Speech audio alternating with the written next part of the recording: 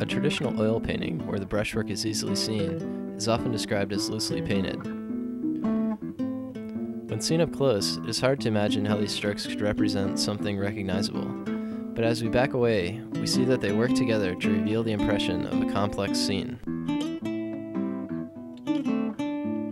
Cave painting is a 3D extension of traditional painting that targets a loose style in which individual brushstrokes are visible.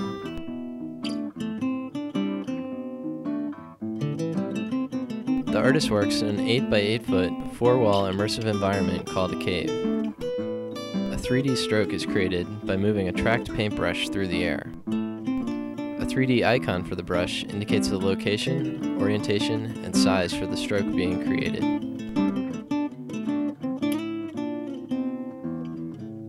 Here the artist is creating a 3D painting inspired by a drawing he did in a vineyard in Florence. A ribbon stroke is used to create the leaves on the grapevine. To create the grapes in the vine itself, the artist switches to a bumpy tube stroke by dipping the brush into the appropriate cup located on the table inside the cave. To create vines of different sizes, the artist adjusts the brush size using a knob on the painting table. One of the favorite features of artists that have used the system is the 3D color picker. The artist selects the color by moving his hand through the color space. Here the artist is looking at his large composition from a distance. To move to the stone wall, he drips a trail of paint on the floor and uses a lever on the painting table to move along this path. To rotate the world, the user makes a circular gesture with the brush, as if mixing a witch's brew. This activates a rotation widget that is controlled by the brush position. Advanced users may wear a tracked pinch glove on the non-dominant hand that allows them to resize the brush, as well as perform fine translations by grabbing and repositioning the world. Extrusion strokes can be used to create free-form surfaces. First, a cross-section is drawn, then it is attached to the brush and swept out in free space to create a surface. This stroke was used to create the flower pot in the vineyard scene.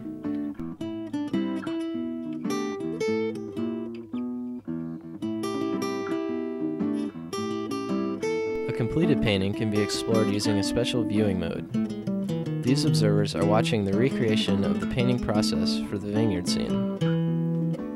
After recreating the painting, a timeline widget is displayed on the floor of the cave.